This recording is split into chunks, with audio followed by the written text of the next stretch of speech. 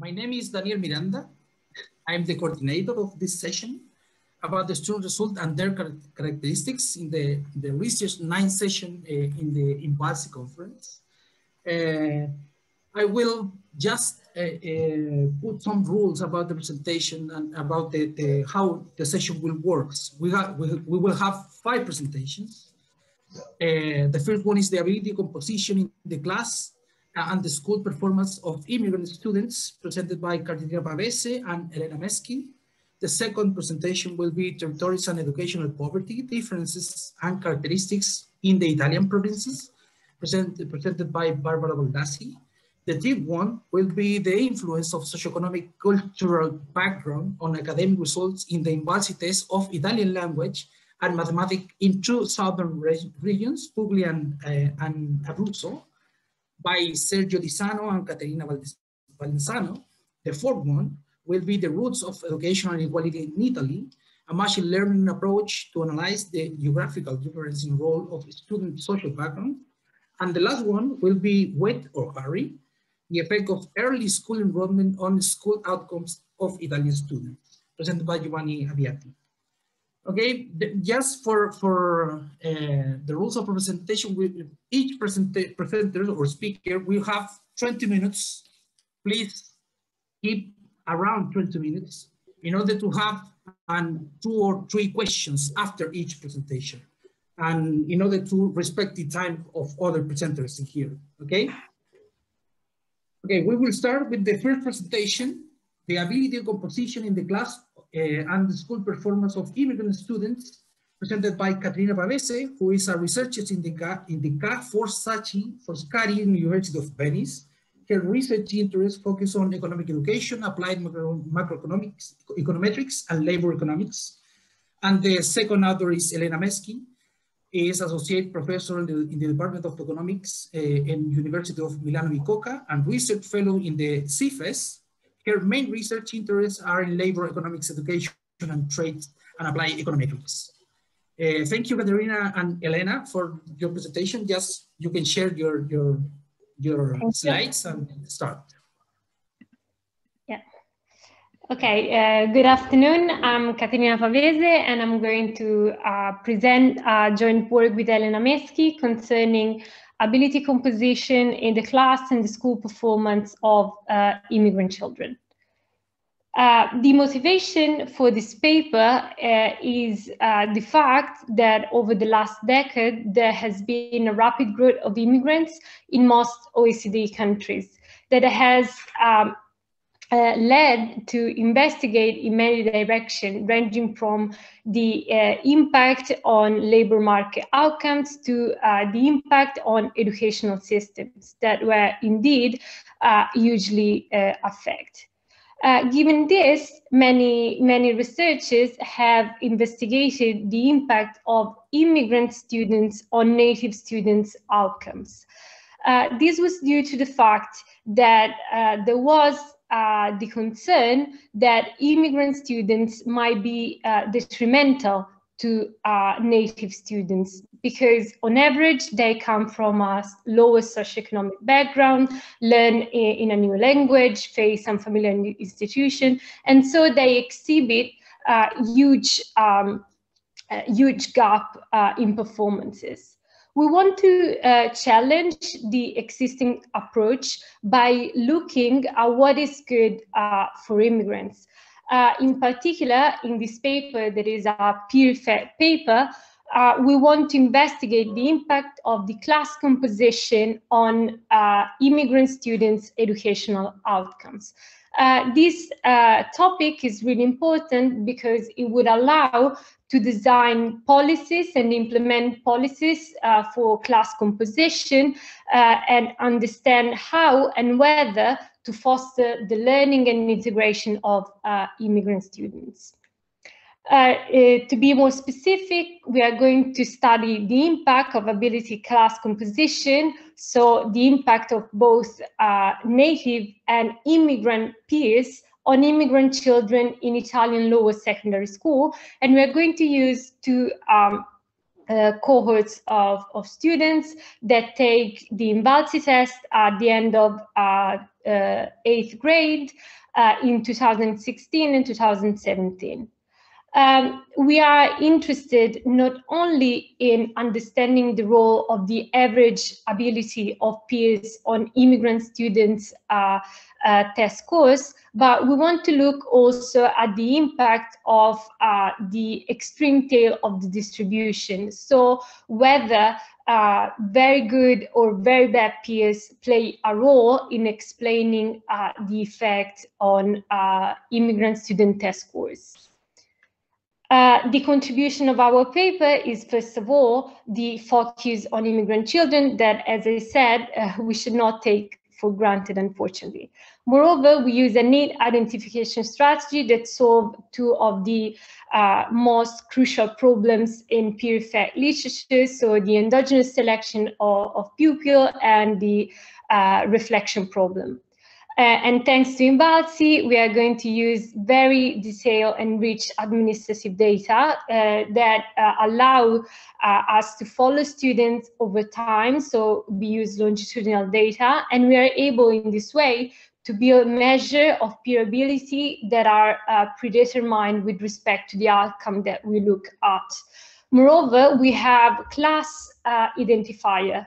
And this is very important because we are able to identify peer group at a very granular level. That is something that is not very common in the literature, that commonly to us try to address the challenges of peer effect identification, but they often, for this reason, attenuate also the effect observed. I go fast on this, but our institutional framework is, of course, Italy, where the schooling system is mainly public and the tracking viability of students is not allowed.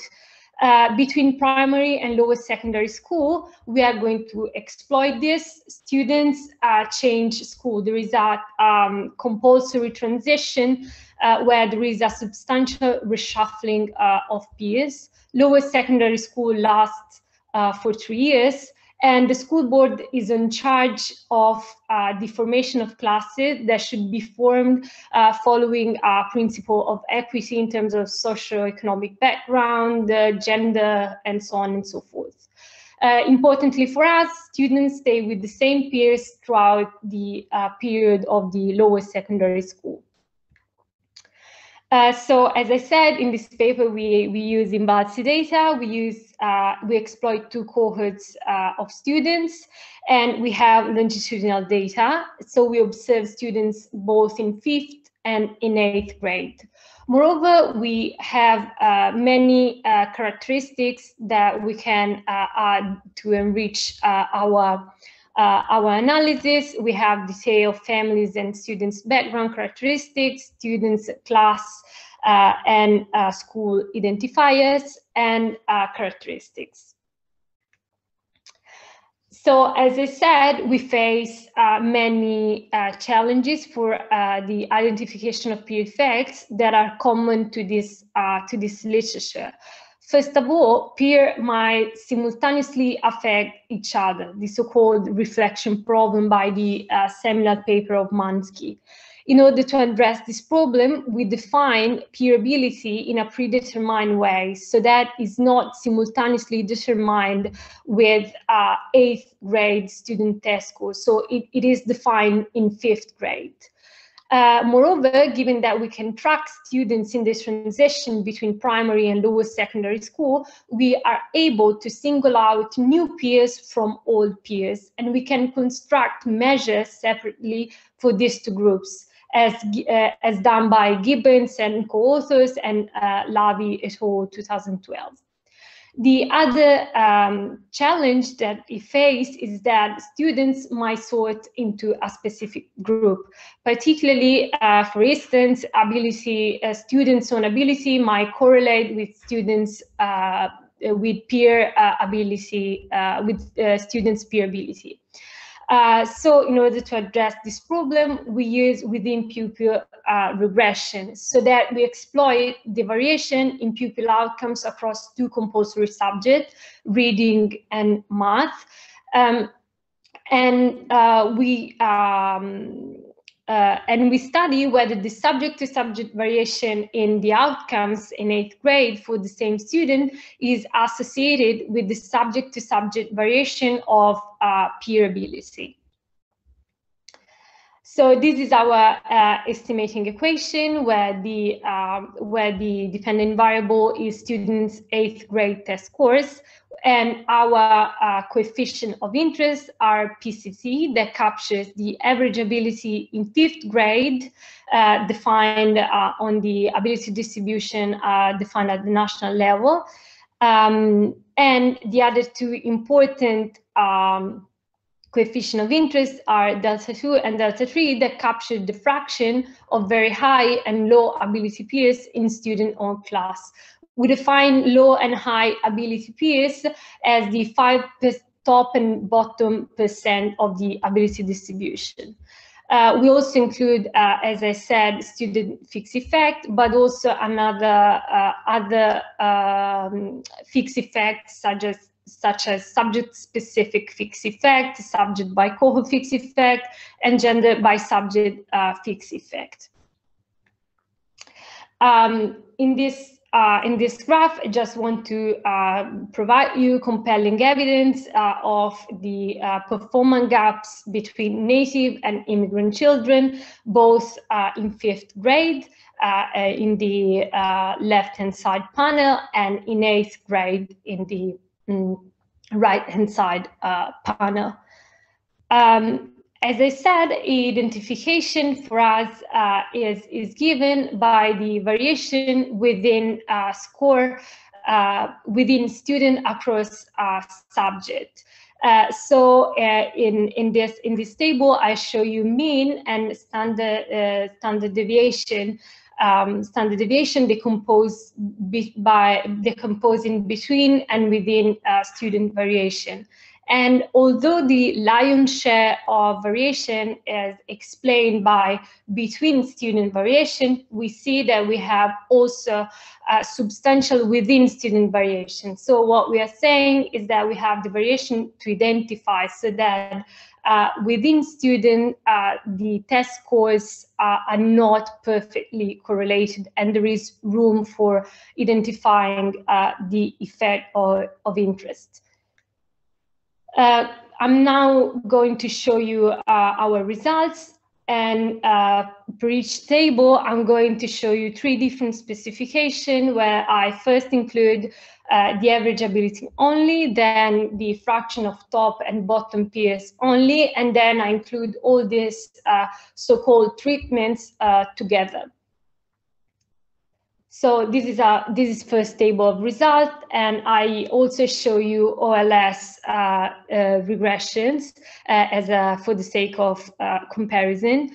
And what we see is that the mean score of the average ability, so of peers, is positively correlated with test scores of students in 8th grade. And this is true both for native and immigrants. We also see that when analyzed separately, we see that the fraction of top peers has a positive impact, while the fraction of bottom peers, as expected, has a negative one. And this is true both for natives and immigrants, panel A and panel B. Interestingly, when we turn to pupil fixed effect regression, so column 2, 4th, and 6th, what we see is that the magnitude of our coefficient dramatically reduced. And this is due to the fact that we are able, as I said, to control for endogenous sorting, so unobserved time invariant characteristics, spillovers across subjects, and sorting across school and classes. Focus our attention on interpretation of these results. What we see is that when analyzed separately, the average ability has a positive and significant impact, while the fraction of top peers has a positive and significant impact, while the fraction of bottom peers has a negative one. But when we turn to regression, where we include all these treatments together, we see that the average ability of peers absorb most of the effect. We investigated many heterogeneity, so by gender, parents' educational level, immigrant student generation background, and all these results point in the same direction. What is interesting is that for immigrant students, we find that the negative impact of bottom peers is particularly strong for for children with low educated parents that we use as a proxy for socioeconomic background. At this point, we thought that there were valid reasons to build separate peer quality measures separately for immigrant and native students. First of all, in the national distribution, there could be an underrepresentation of immigrant students in the fraction of top peers and an overrepresentation in the fraction of bottom peers. Moreover, immigrants and native children could have different reference groups, so put different weights on different peers, and they can also affect differently native and immigrant children, as described previously in the literature.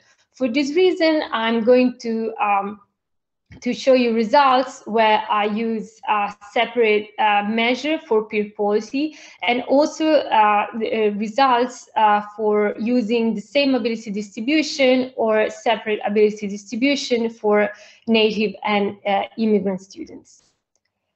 So in panel A, you see separate ability distributions for native and immigrant children, and in panel B, using a common ability distribution, while peer measures are built separately for these two groups. What is really interesting from this table is the following, in our view.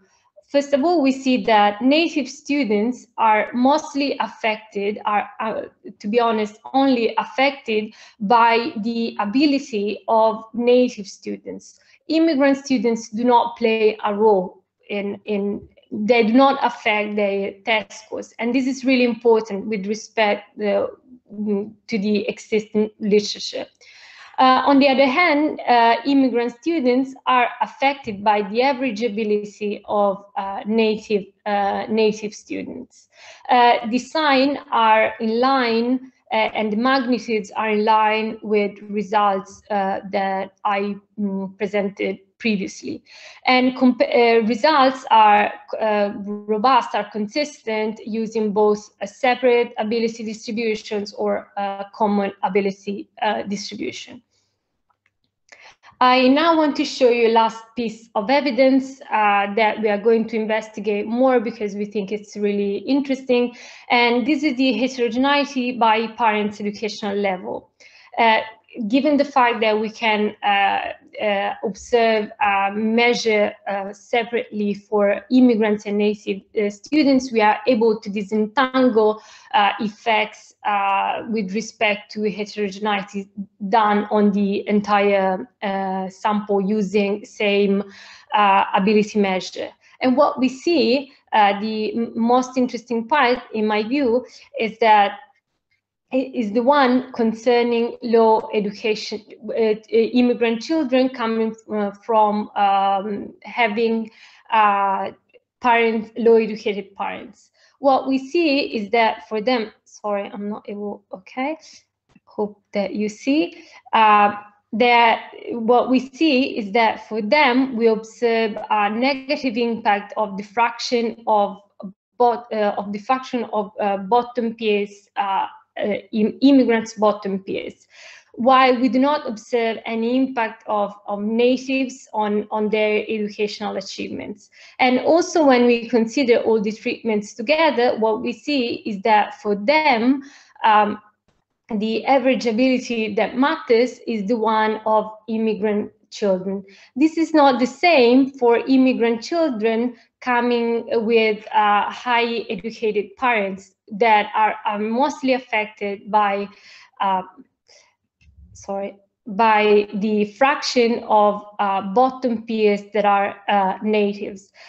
In our view, this suggests that the greater is the distance in terms of socioeconomic background between native and immigrant children, the lower is the impact of native children on immigrant children. It's kind of a nomophily process, I would say. So peers that share the same characteristics are more affected by each other.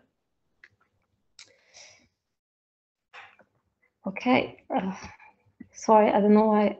Okay, so just to conclude, in this preliminary work, we shed light on the distinct contribution of two groups on the effect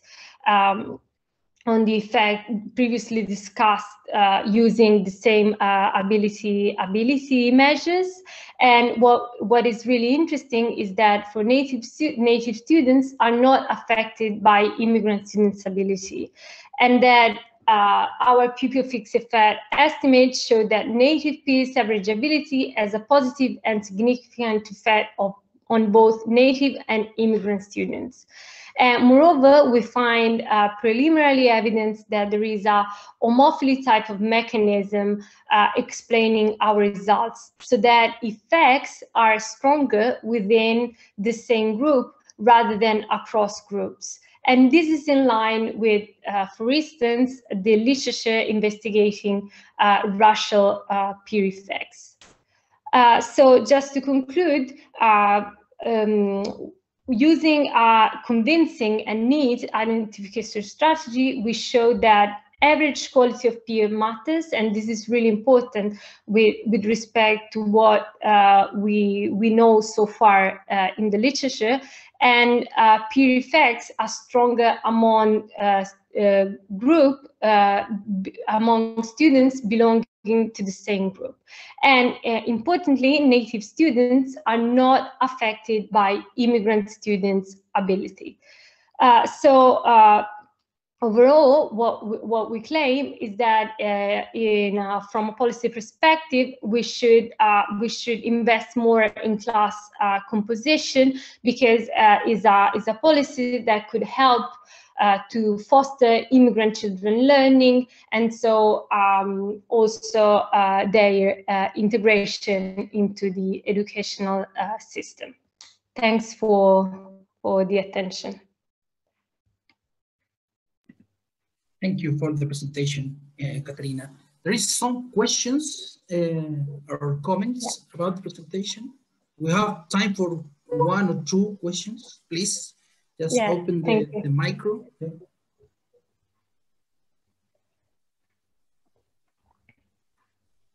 Questions or comments? There's someone there?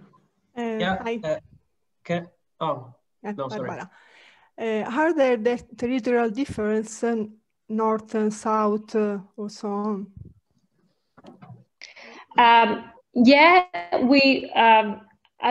We find that effects are stronger in the north, but we want to investigate more on this, to be honest.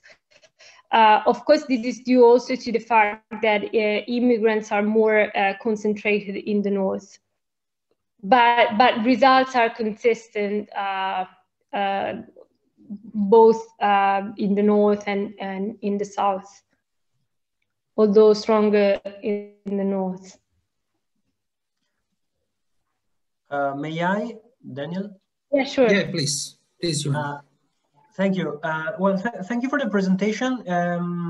Caterina, it was unclear to me, how do you solve the Mansky's reflection effect? It was, I didn't understood it. Thank you. Yeah, thanks for the question. So what we did, we used, we observed students both in 5th and in 8th grade, and we built peer measure in 5th grade. Okay, so all the measure peer ability measures are predetermined, are defined in 5th grade. Okay. And just, I don't know if there is nobody else. I have a second one, but I asked the coordinator to allow me or not. Yeah, but if someone have another question, if no, in maybe any other case, just a follow-up of please, Maurice. Comment. Thank you. No, I understood now your strategy, but did you check whether the composition of the 5th grade classroom is correlated to the composition of the 8th classroom? Because maybe the composition of the 8th classroom is endogenous to the 5th, and so okay. For that, yeah, thank you for the question. Maybe I didn't stress it enough, but we are able to separate new and old peers. Okay, so new and old peers are those that those that were in the same class as the student in 8th grade, while new peers they were not in the same class in the 5th grade. So the coefficient that I showed you are just for new peers. Okay, and well, my question is exactly about the follow-up of Maurice on his follow-up on mine. So my curiosity is, you said that there is a consistent reshuffling from the primary to secondary school. And I'm interested in if you can provide the measure of that, because as far as I know, now most primary schools are nested into what they are called istituti comprensivi, that are the same institute having the same principle for the primary and the lower secondary school. So maybe what in my well, anecdotal evidence and talking with teachers, what happens is that the people stays more or less in the same area, and the catch-up of the school is the same. So what they do, they stay into the same school that you identify with Codice Scuola, which is the same. What they do is that maybe they change the classroom. And it's true that you, as you said, they should be built on a principle of equity, but it's not what is observed in the data. And also many secondary schools have various, have a different educational offer, like second language, a second foreign language, French or Spanish or German or Latin improvement tracks, and so on and so forth. So what you see is that there is, this justifies somehow a higher segregation within the school in lower secondary school. And maybe that's linked with also with ability, because the teachers of there is in many schools, teachers of the 5th grade talk with the teachers of the 6th grade. And this is this is it. I don't know how this may impact your strategy, but I was interested in the numbers if you have some. Thank you. Yeah, thanks for the question. Okay, no, we have a huge reshuffling in the sense that it should be around 70%. So people that change peers and have new peers in their lower secondary school class. So so what you mean is, so I think this answer your concern about the fact that you have, in a certain way, you select your peers, because this should not be kind of possible. And our identification should takes into account selection into school and classes. So given that we have within pupil fixed effect, you should not concern about the fact that you are in the same school as before. Okay, thank you for your and also, sorry, just last thing. Also, yeah, please. Selection should goes with subjects, because we exploit variation across subject. So you should select your peers with respect to the subject. That is kind of, I don't know, it's weird to me to think about this, but No. Thank you. If you see the point. Okay. Okay, but thank you for the question. Thank you, Katerina. Thank you, Katerina, for your presentation. Now we will have the second presentation, Territories and Educational Poverty, Differences and Characteristics in the Italian Provinces by Barbara Baldassi. Barbara is a researcher of socio-economic demographic statistics area in the ISTAT since 1997, researching the SDG project, Sustainable Development Goals, United Nations Statistics Division, structured with the task coordination, the production indicator for measuring sustainable development and monitoring its objectives. Thank you, Barbara. Can you share your presentation? Okay. Yes, I apologize for my English, sorry, but it's my problem. Okay, good afternoon. I presented this work on territories and educational poverty, difference and characteristics and new challenges. My paper draws on the OECD approach in the book For Good Measure Advancing Research on Well-being Metrics Behind GDP. In this book, two types of inequality are distinguished. The ex-post inequality, which looks at differences in individual outcomes, such as economic well-being, standard of living, earnings, income, and also education. And the ex-ante inequality, which looks at how different the circumstances unintentionally inherited or faced by the individuals are that affect their outcomes. We can say that the ex-post view is referred as inequality of outcome, and the ex-ante view is referred to as inequality of opportunity. Both types of inequality are clearly linked. In fact, an increase in ex-ante inequality will increase ex-post inequality, and in the same way, inequality of outcomes at a point of time or within a generation may affect inequality of opportunity in the future or in the next generation. When we talk about inequality of opportunity, we talk about educational poverty.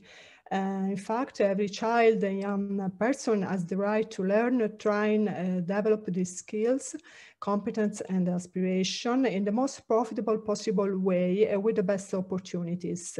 When this right is not guaranteed, the child finds himself in a condition of educational poverty, suffer for inequality of opportunity, which strongly and negatively affect his growth. For this, inequality of opportunities becomes very important to understand because it affects in negative way children's learning. I have two research questions. The first, I can say that the educational disadvantage of children and young people is often influenced by socio-economical family situation, material factor, like also the region of residence, inequality of opportunity, and so on. And the first question is, what are the main variables that influence the inadequate skills of students? And I talk about gender, nationality, socio-economical, cultural status of the family with the index, INVALSI index on economic, social, and cultural status, and also geographical areas. But now, in this very particular period, we have to look for other variables that can explain the inadequate competences. In fact, in the 2020, the pandemic has brought a change in the forms of teaching and in the form of doing school. There are still few data on this to understand what's happening for the student society or for the student skills. But we can say that in the second question, what can we expect? Now there is no answer for Italy. We can only begin to understand what's happening by asking what is the starting condition of Italian students in this pandemic year. And I used the data from the students of grade 10 in 2018 2018-29 year of school. For example, for inadequate competence in reading literacies are more numerous among males, 39.1%, among those living in the South and Island, 41.9%, among first generation foreigners, 54.2%, among students attending vocational or professional institute, 66.7%, and among those living in lower socio-economic and cultural levels, families, 46.5%. For the student of grade 10, the percentages track the same categories, but are much higher. Insufficient competence in mathematics for 53.5% of those living in the South and Italy and the Island, 53.6% of the first generation foreigners, 73.4% for those attending vocational and professional institutes, and 51.7% for students living in families with low socioeconomic and cultural levels. The only exception is the higher proportion of girls with inadequate skills compared to boys. In fact, we have 42.2% for girls versus 33.5% for boys. And on geographical area, territorial level, students living in the South and Island perform worse. And having looked at the map of the Italian provinces, it can be observed that competence in reading or Italian are better than competence in mathematics, because in the maps of mathematics, the provinces are in red, dark red. Okay, now it's interesting to analyze other variables made protective with the respective risk on reaching an adequate level of competence in reading and numeracy. In fact, we have the structural variables like gender, nationality, geographical areas, and social, economic, and cultural status, but it's also important to analyze other variables, especially at this present time. And I talk about the number of books at home, 0 to 25, 26 to 100 and more than 100. The presence of internet connection and a personal computer. I do a single variable called DAD with the values yes or no.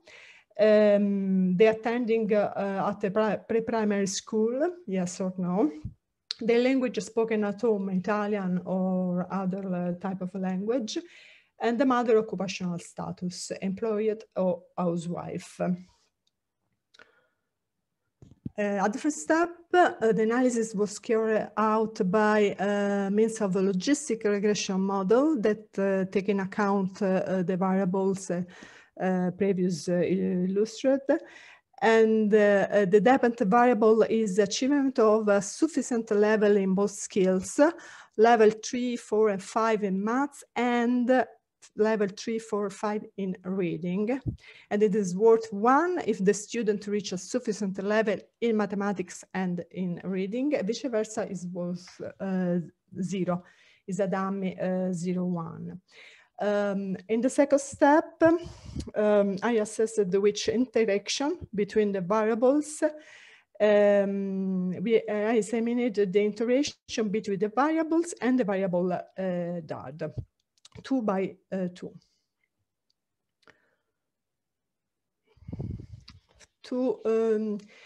I show the result with the ratio because I think it's more friendly to understand. Because the ratio represents the ratio between the odds of those exposed to a given risk factor and those in the target category. In this study, the odds are given by the probability of having at least sufficient competence in mathematics and Italian in relation to its complementary probability. In other words, the ratio measures the association between the response variable and the covariate under examination. It is 1 in the absence of the association. It is greater than 1 when the probability of having at least sufficient competence increase in the presence of the risk factor. It is less than 1 when it decreases. The significant probabilities are in the dark blue, and the orange line represents the absence of association, the point 1. In this graph, the probability of having less sufficient skills is significantly higher for those living in the north than for those living in the south island, 3 times more likely. Students who are regular in their studies in their school path are about 3 times more likely to have a sufficient skill than those who have failed. There is a slightly higher probability for boys than for girls. And finally, first generation natives are more disadvantaged, also referred to the second generation foreign, not only for from native.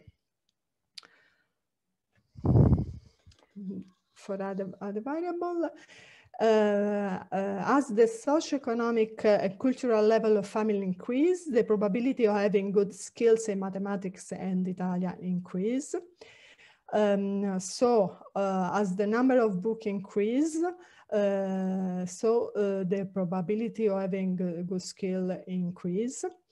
And the connection between the mother employment status and the skill is less important but significant. Also, the attendance at the pre-primary school.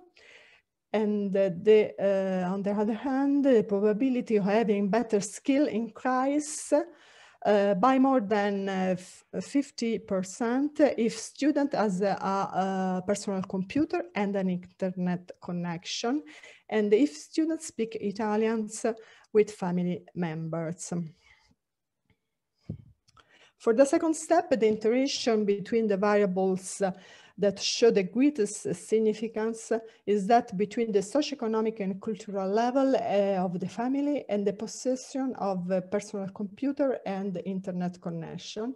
The really important result is that among students with a low socioeconomic and cultural level, having a personal computer and an internet connection increase the probability of having good skills, more than for the student belonging to families with higher social, economic, and cultural levels. Summarizing, a good presence of book in the home is associated with a probability of achieving sufficient competence twice as high. There is a protective effect of pre-primary school attendance. This effect is weaker but still significant. Speaking with family in Italian facilitates the proficiency. Having a personal computer and an internet connection helps in the development of competencies. Among children who come from disadvantaged families, the first quartile of in the INVALSI index on economic, socio-economic, cultural status, is interesting to note that being able to use a PC and an internet connection increases the probability of having adequate skills. In the light of what happened in 2020 and also in 2021, the result presented is important. In fact, in 2020, there was one of the most profound standard transformation, moving from a total in-person teaching to a distance teaching or a distance learning, online teaching, and so on. for many months in 2020 and also in 2021. For this, it becomes even more important to have a good internet connection and a personal computer or electronic device to be able to interact with the school and with teacher. In National Statistical Institute, we do a survey every year on school. We collected information on the integration of students with disabilities in schools. And in 2020, we showed that educational institutions have equipped themselves in various forms of distance learning, but despite the effort of the institution, teachers and family, 80% of children and youth in schools of all levels remain completely excluded from any form of distance learning. And between students with disabilities, this percentage is 23%. Between the 8% of children who are completely excluded for distance learning and thus who are included in distance learning with the lesson and so on, there is a great variability of situation, video lesson, or only on work, chat messages, and so on. And another important result of this survey is that the timing of school adoption of distance learning also varied widely. Some schools started only after 6 weeks. Practically started with distance learning in May, only for 1 month of school, of your school. And I have that for the conclusion is a very particular phase of learning, having a connection and interconnection and personal computer, besides being a fundamental predictor factor for adequate development of skills, becomes a requirement for access to education. And the impact of distance learning, school closure, has affected a population of students already affected by profound inequalities of opportunity. And despite national and local policies, the effort of educational institutions, teachers, and families, the effect on skills and school dropout, especially in the most vulnerable segment of the population, could be particularly serious. Thank you for your attention. So. Thank you, Barbara, for your presentation. Okay, it's the same dynamic is someone have a question or comment. We have time for 2 or 3 questions, please.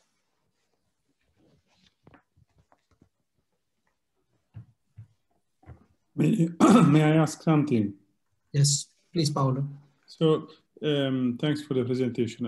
I would like to ask you about the use of the aggregate indicator of socioeconomic background. So why, given the sample size that you have, why don't you try to unpack that index using directly the information that are available in the data? Because I think for the specific focus you have, it may be the case that you may learn something new about what specific aspect of socioeconomic background Yes. does affect your probability of being below a certain threshold. Yes, I try. In fact, I use also the educational attainment of parents and the occupational employment status of parents. But we use in ISTAT, in National Institute of Statistics, another type of classification of employment status. And the employment status used by INVALSI is so different, and Patrizia told me that they focus on the earnings of the employee status and not or the employee status like in ISTAT is with the ISCO classification of ISCO classification is a international classification of professional of a profession. And I try, yes, also the number of books is a part of the socioeconomic index, and I use separately, and also the employment of mother. Yes, I can, that was exactly my question. So the fact that you use it both in the aggregate index and then separately may create some problem in your ability to interpret what you get. So you could get rid of the aggregation and directly use all the information you want to use. Okay. Yes. Thanks. Please, any other question or comment?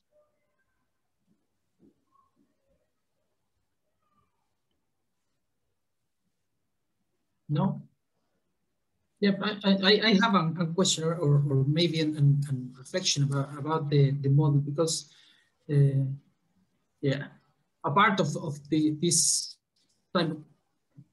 maybe problem of modeling, including this socioeconomic index and books at home in the same model, but I saw this impact of the books at home in other studies in other countries.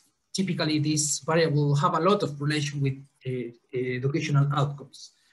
And I was thinking about the relation of this with reading skills and the reading skill as a proxy of this unobserved variable that we have in typically when we try to modeling achievement. Is kind of intelligence or a measure that have this basic skill and this individual characteristic of the students to interpret reading fast the questions, the questionnaires, and finishing the questionnaires, and that is related with the achievement that the students have.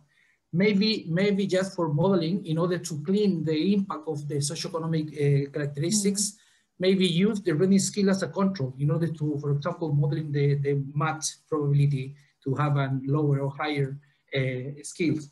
Because of that, because all time we don't have the observation of this individual difference. We don't have a measure typically in the educational evaluations.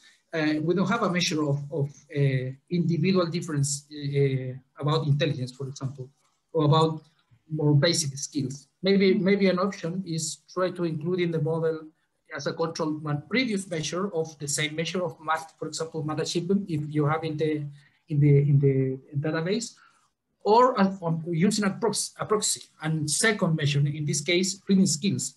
Maybe that will help in order to clean this huge impact of socioeconomic issues. And maybe that kind effects will be moderated by the skills that the student have. That is just a reflection of that. Yeah. Yes, thank you. Okay.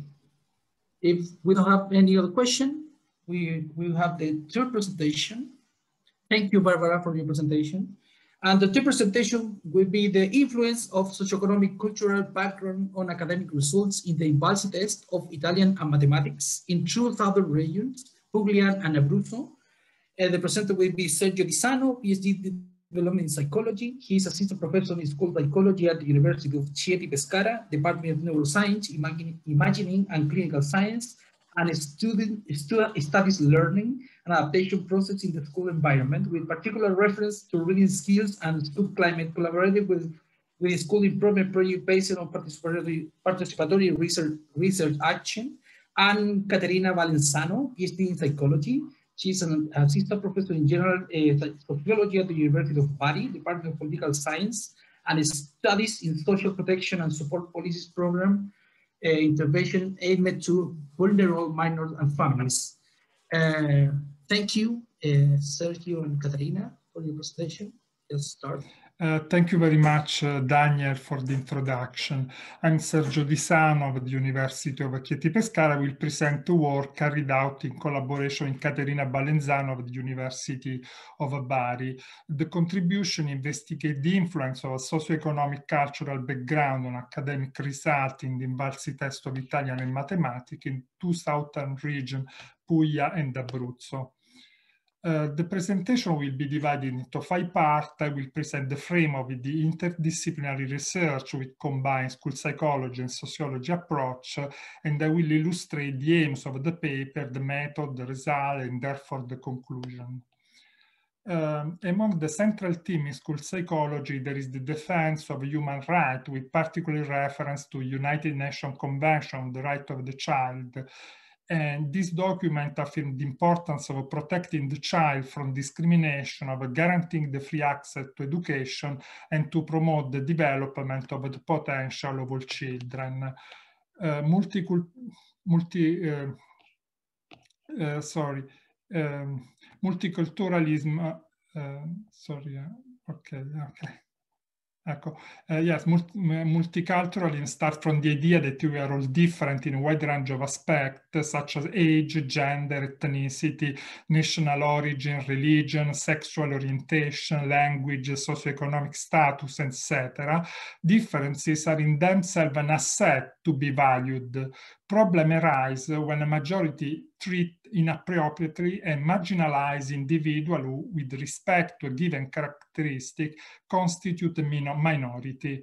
Another important aspect to consider is that of intersectionality, that is, the belonging of individuals to different social categories, which lead us to develop a complex and multidimensional identity. Another central theme in school psychology is the commitment to social justice, which involve at least 3 aspects: rights, access, and respect. The right aspect involves respecting the indication of the UN Convention of the Right of the Child. The access aspect involves guaranteeing all children access to society, society's resources, and among these to education. And the respect aspect involves promoting the participation of children and their active involvement. About the sociology, the theme of inequality in education represents a key topic in sociological studies aimed at measuring the impact of the social class on school success.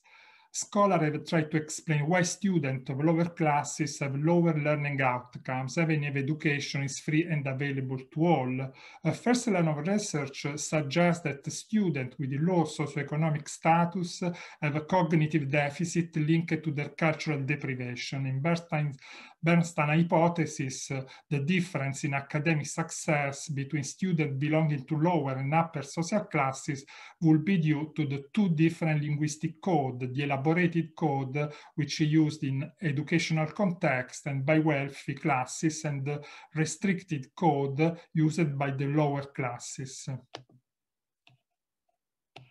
According to theorists studying social and cultural reproduction, social class impacts school success, especially to language resources and cultural habit. The influence of family status on the scholastic career does not only depend on economic factors, but above all on the transmission of a cultural capital. These, as well ethos and lifestyle, direct cultural practices, explains the intergroup differences in student academic performance and act as a mechanism of reproduction of social stratification. So the advantages of the context to which students belong are systematically transformed into greater educational success. However, the educational success of a student is also influenced by other factors which could reduce the way ESCS, Economic, Social and Cultural Status Index, literature highlighted the role of gender, nationality, regularity in schooling, class and school ESCS, and local context. Specifically, girls show greater competence in linguistic tests, unlike their male peer, who obtain better results in mathematical scientific tests. Immigrant students have difficulties due to linguistic and social integration aspects that inevitably hinder their performance. Being late in studies is a risk factor associated with poor basic skill. As regard to compositionality effect, the influence of a socioeconomic and cultural status should not be understood only in reference to individual students, but also to the average level of the class and school. Finally, research evidence greater variability between classes and between schools in southern Italy. This is the effect of segregation. This work intends to investigate the influence of a socioeconomic cultural status, ECSS, of a student on learning outcomes and how this influence varies based on the contribution of other variables. A series of regression analyses were carried out.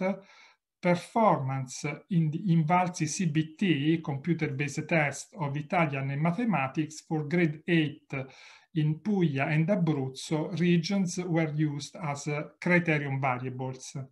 The predictor are instead represented by the ESCS of a student, by gender, by the status of immigrant, by the delay in schooling, and by the SCS as at the class level. So the criterion variable is the result in CBT test in the Italian and mathematics that is expressed with the standardized score that have an average of 200, a standard deviation of 40. For the predictor variables, the gender, which can be male and female, the immigrant status, that is Italian or immigrant, where immigrant means a student born abroad to foreign parent or born in Italy to parent, both immigrant from abroad. School delay, which refers to the age of the student at a given school moment, involves two possibilities, regular or early, that is same group, or late. The student TSCS, which is built by integrating three variables: parental education level, parental professional, educational resource at home.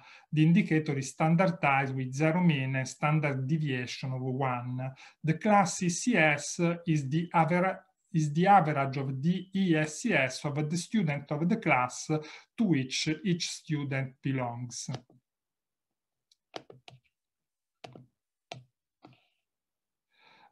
This study is based on secondary data kindly made available by INVALSI. Analyses are based on sample data that have been weighted. The students who participate in the INVALSI grade 8 test for the year 2019 numbered approximately 600,000. The students in the sample examined are about 31,000. The extraction of the sample took place with two-stage method. In the first, the school were extracted, and the second, the classes. We have chosen to analyze the sample data for their higher quality, as they are collected in the presence of an external observer who monitored the correctness of the administration procedure. A first analysis involved the average score on the Italian and mathematics test, comparing the student grouped into a quartile of ESCS. The test score are calculating using the ratio methodology, which allows, as you know, to place the difficulty of the item and the ability on the, to be measured on the same continuum. The scores are expressed on a scale with the mean 200 and the standard deviation equal to 40. As can be seen, the average performance of a student in the first and fourth quartile of ESCS differ by approximately 1 standard deviation both for the Italian and math test, and this applies to both regions. A second analysis compared the percentage of students belonging to each of the 4 quartiles for the 5 levels of proficiency in the test. Consider that the skill levels 1 and 2 represent unsatisfactory learning outcomes, while the level 4 and 5 represent good and very good results. For the Italian test, as can be seen, level 1 and 2 have an inverse trend compared to levels 3 and 4, and this for both regions. Consider, for example, level 1. The majority of students with the level 1 in Italy, 5,200 for Abruzzo, 59 for Puglia, fall into quartile 1 of the ESCS, while only about 10%, 11% for Abruzzo, 10 to 8% for Puglia, fall into the quartile 4. This means that an unsatisfactory level of learning in Italia mainly characterizes students with a low ESCS. If we move to the analysis to students with a high level of competence, for example, level 5, we see that only 80% of the students belong to the first quartile in the SCS, while 40 to 50% of them, 41 for Abruzzo, 46 for Puglia, belongs to the fourth quartile of the SCS. This means that the achievement of the highest level of the competence in the Italian test is a prerogative of students with high ECS. As for the math test, the results are largely similar to those seen for the Italian test. In this sense, the diversity in terms of learning opportunities for students with high ECS compared to those with low ESCS appear as strong both for mathematics and for Italian, and this applies to both regions. A third analysis involves the application of a series of regression analysis models. For the analysis, we use the SPSS statistical software, the ENTER method in multiple regression. The first model involves only one predictor, student level ESCS. We name ESCS. In the second model, we added the variable gender, male, female. In the third model, we added the immigrant status variable, Italian immigrant, to the previous variables. In the fourth model, we added the variable late schooling, regular, late, to the previous variables. In the fifth model, we added the class ESCS variable to the above variables. For the Italian test, the linear regression model shows a relevant effect of ESCS, both for Abruzzo, B equal to 12.6, and for Puglia, B equal 13.7. The inclusion of gender and immigrant status variation does not absorb the influence of ESCS in both regions.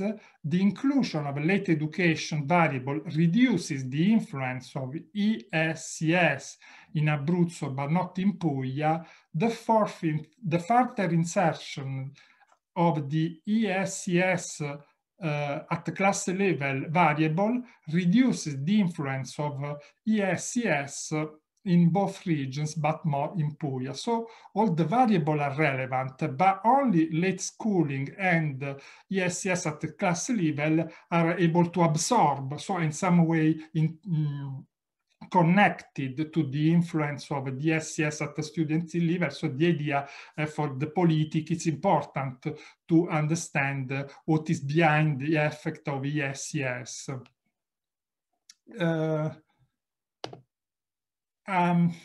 For the mathematical test, the linear regression model shows a relevant effect of this ESCS both for Abruzzo, B equal to 13.4, and for Puglia, B equal 12.6. the inclusion of gender and immigrant status variation does not absorb the influence of the SES in both regions. The inclusion of late education variable reduces the influence of ESCS in Abruzzo, ma not in Puglia, and the addition of the ESCS at class level variable further reduce the influence of ESCS in both regions. So our conclusion are, first analysis, the conclusion is that the INVALSI score in the SES quartiles show large differences, one standard deviation between the first and the fourth quartile in all group, both in Abruzzo and in Puglia. The second analysis, the conclusion is the analysis of the distribution of ESCS quartile according to skill level of competence, shows that the distribution is completely reversed if we compare level 1 and 2 from one side with the level 4 and 5 on the other side. And this applies to both Italian and mathematical CBT test score. For the third analysis, the regression analysis, for the Italian test, our conclusions concern the importance of working in Abruzzo on the problem of late schooling and in Puglia on the segregation and composition of classes. And for the math, our conclusion for the regression analysis concerns the importance of working in Abruzzo on the problem of late schooling and in Puglia on the segregation and composition of classes. Thank you for the attention. Thank you, Sergio, for your presentation. Yes. We have the same procedure. We have time for 2 questions up to now. If someone have a question or comment, please.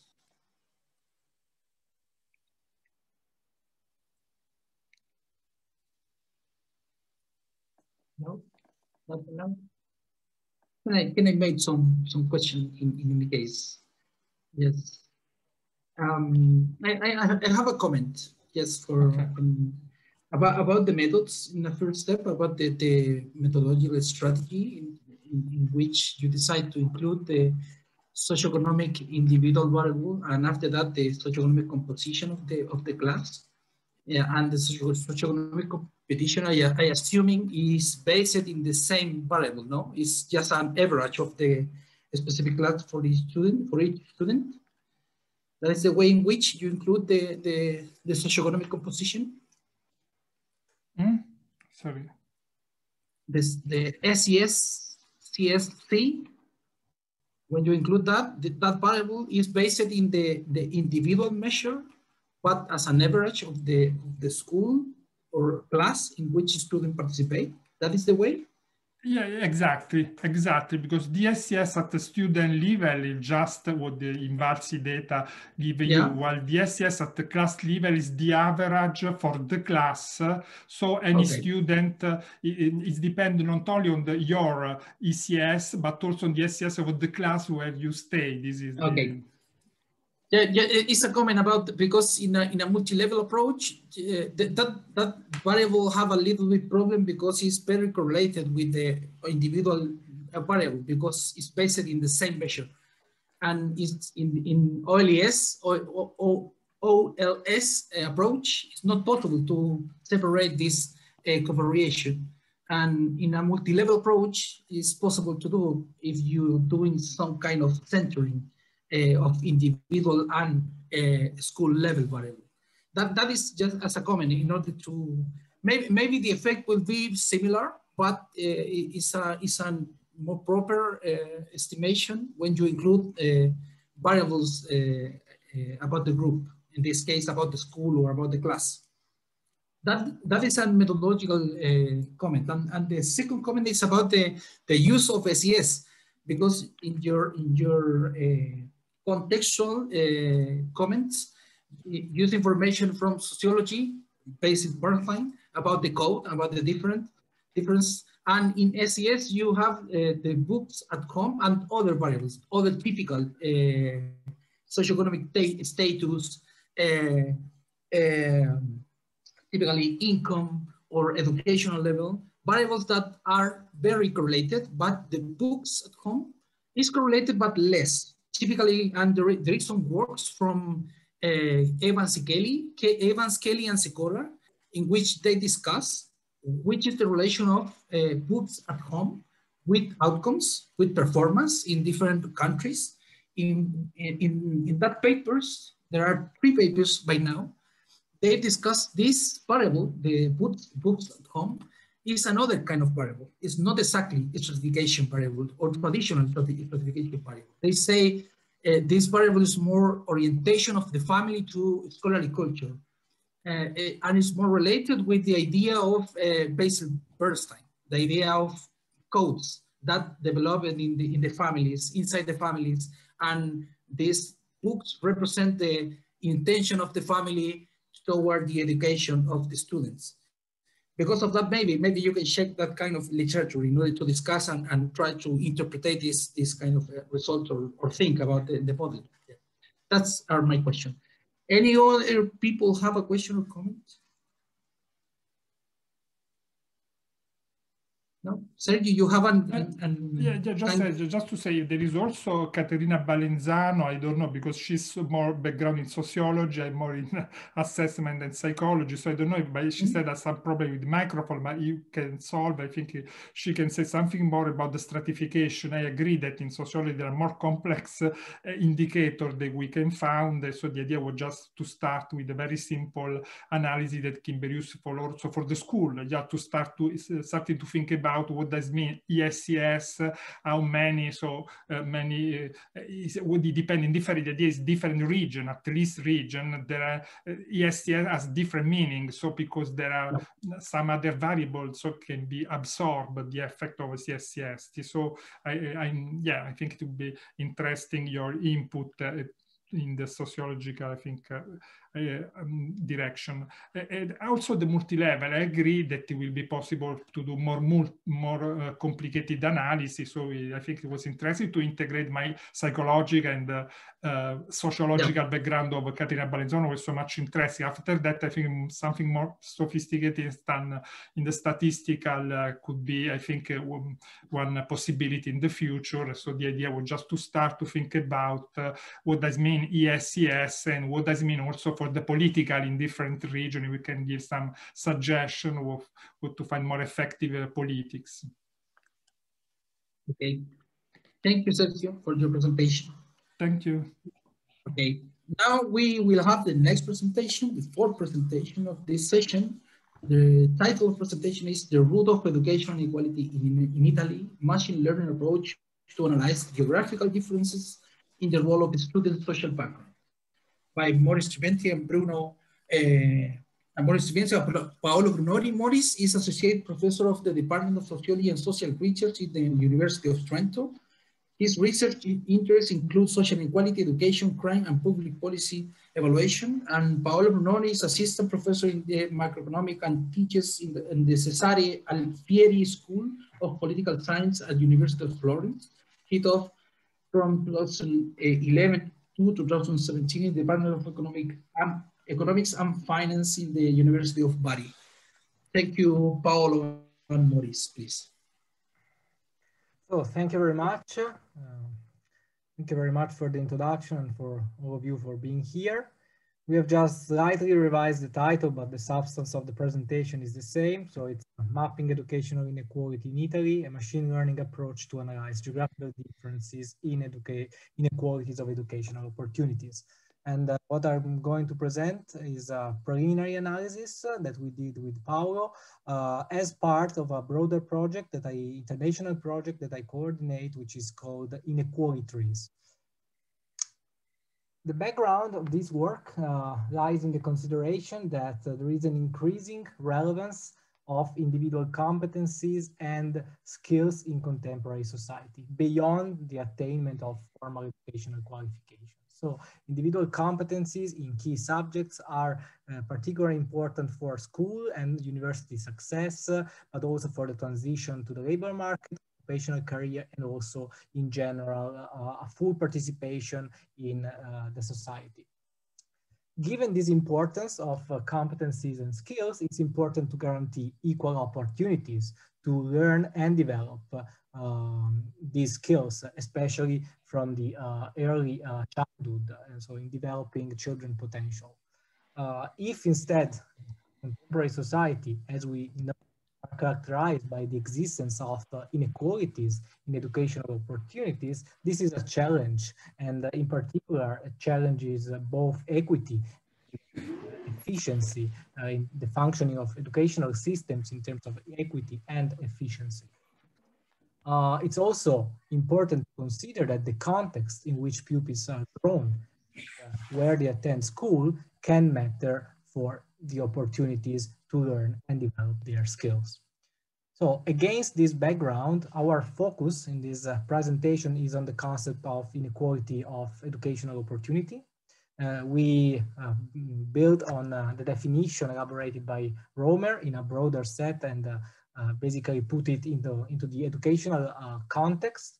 And we define inequality of educational opportunity as the degree by which educational outcomes are affected by circumstances on which the individuals bear no responsibility. So usually these are descriptive characteristics such as social origin, ethnic background, and gender.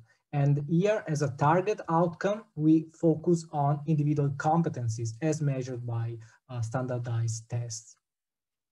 So the contribution of this work is the attempt to provide new descriptive evidence by merging the approach elaborated in two distinct research streams.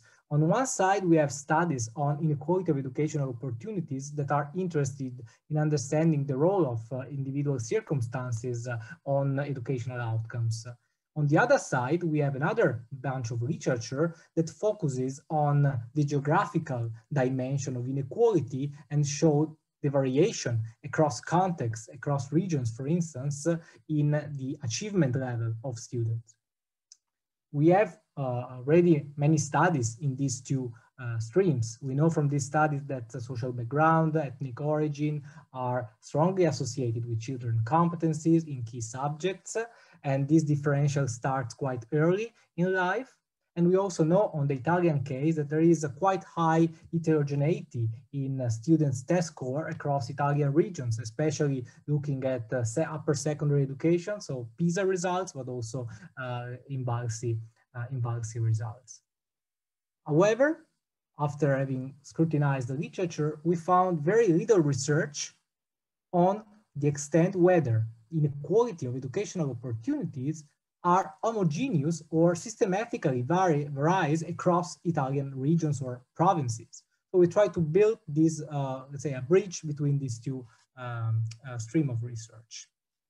Our research questions are the following. So first, what is the level of inequality of educational opportunity, and to what extent does it vary across Italian provinces? Is there a trade-off between the achievement level of the province level and inequality of educational opportunity? And we ask which are the most important drivers of inequality of educational opportunity, and whether the most important drivers are systematically the same across Italy, or instead they change according to the context. To answer these research questions, we take advantage of the INVALSI SNV data. We rely on the population data of 5th grade students, which corresponds to the last year of primary education. We pulled data from 2012 to 2017 for this analysis at the moment.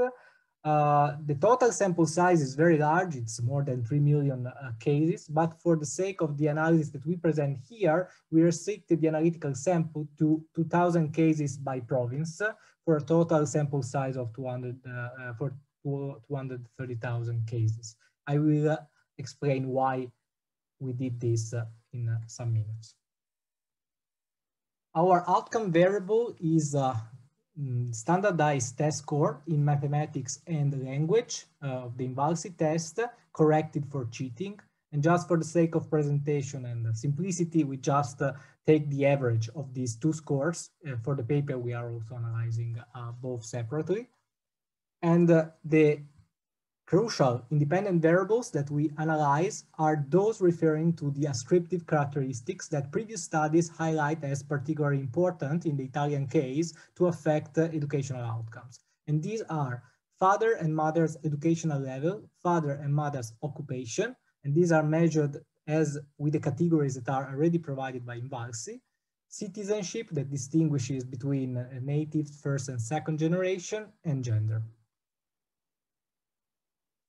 So in terms, one of the contributions of our work is the novel application of machine learning techniques to inspect the topic of inequality of educational opportunity.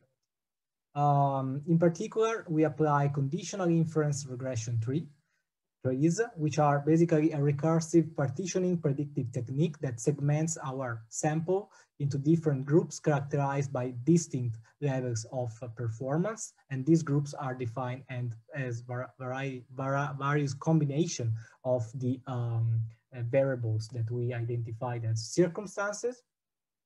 Given that these models have potential some issues, we expand on them by relying on random forests, which basically are a collection of regression trees that allow us to predict individual outcomes as the average of the various predictions across multiple trees. I will show you some example afterwards. I will not enter into the technical detail. If you have some questions, you can ask afterwards. I want to focus on why we apply these techniques and which are the advantages. The first one is an advantage of flexibility. Applying these techniques allow us to basically look at potential context-specific generating process of inequalities. We are not constraining our model to have just one fixed data generating process that is constant across all the territories. Okay, so this guarantees us a degree of flexibility. On the other side, by some specific adjustment that are at the core of the machine learning techniques, like for instance, out of sample predictions, we are also safe in terms of trying to preserve from the risk of overfitting our models. The second advantage is that these techniques allow us to take a complex interaction between variables. We are not specifying a simple model with additive effects of these variables. We are able inductively to take into consideration possible intersection in the effects of this variable on performance of students. And the last point is that we have at disposal different machine learning techniques. We chose these ones because they also guarantee us a certain degree of interpretability of results. We will present our findings basically with graphs and maps. The crucial measure that on which we rely is the inequality of opportunity measure, is basically the proportion of the variance in the test scores that is due to the individual circumstances that we consider in our model. So the higher is this proportion of the variance accounted for by this variable, and the higher is the level of inequality of opportunity. So it means that ascriptive characteristics are more predictive of student performance, student achievement, something that is not desirable. We chose this measure because it takes into account both the average outcome differences across groups and categories and their relative size in the population. And the use of the variance as a target measure to assess inequality of educational opportunity is also justified by previous methodological studies in this area. So the first results are just related to the average performance of students that you find in the map on the left across provinces. So province is the unit of analysis of our interest. On the left, you find the average performance of students at the end of primary education across provinces. On the right side, you find the total variability. So within each province, how much is the variance in the student performance? So what we observed? We observed that there are some differences in the overall performance of students across Italian provinces, with slightly better performance in northern provinces, but overall, actually, at this level of education, the end of primary education, the variability in the average performance is not so much. It's for sure smaller than the variability that we observe in upper secondary education, on which most of the analyses were focused. The second thing is that instead the variance within each province in students' performance, the variability, is more differentiated across provinces, and it is particularly marked in the southern provinces. Okay, when we relate these two quantities, we generate this scatter plot in the middle of our slide, where we have the mean score, the average performance across provinces on the y-axis, and the total variability on the x-axis. And what we find is that there is a negative relation between these two. So the provinces with the higher variability are also those that on average have a lower performance. Okay, we will come back to this with another measure also. Now, this is an important graph for our aims because it plots the geographical variation in inequality of educational opportunity. So it's the target measure of our interest. So what we observe that there is a variability across provinces. So the provinces with darker color are those characterized by a stronger level of inequality of educational opportunity. And we found that this is more pronounced in several provinces in the north. Now, if I click here, I should be able to look at the interactive map. So we see that in the lighter provinces, like for instance, Caltanissetta, Crotone, and some also Caserta, the proportion of the variance in the performance that is accounted for by the ascriptive characteristic is around 6%. If we go to the darker provinces, like for instance, Bergamo or Piacenza in the north, this amounts to 19%. So it's more than double. So there is, it seems that there are substantial differences in the extent of inequality of educational opportunities in Italy. Now, continuing on our journey, what we can get from these analysis is also some interesting insights on the generation of inequality of educational opportunity. So these are some exemplary trees, regression trees, that are behind our estimations that allow us to understand a little bit to what extent across provinces the data generating process behind the inequality of educational opportunity is similar or different. And here we report just two examples in which, for instance, in Rieti, 2017, we see that there is a quite simple structure that allows us to segment the population in distinct groups characterized by different performance. Here, what matters is particular mother's educational level, and after that, father educational level. So the interaction between this variable is particularly focused on this. In Pordenone, instead, in the same year, you see that the structure of the process generating inequality is much more complex. And there is a more complex interaction between factors, okay, between mother education by being born, having not a Italian citizenship, and so on. Okay, I don't enter into the detail because we don't have time, but this is just to give you an idea of what is the potential of applying these techniques. One important thing now is that potential problem is that the larger is the sample size and the more likely you are to find complex trees, okay? So this is why we standardize the sample size across provinces in order to not incur in this problem, okay? So we basically solve this issue thanks to the large sample size from which we can draw samples from of the same size. Now, we have provided an overall account of the level of inequality of opportunity across provinces, but inequality of opportunity is generated by several factors. Okay, we have examined 6 of them. And so a natural question that arises is, which are the most important drivers of inequality of opportunity? Okay, so now we plot the relative importance of the different factors.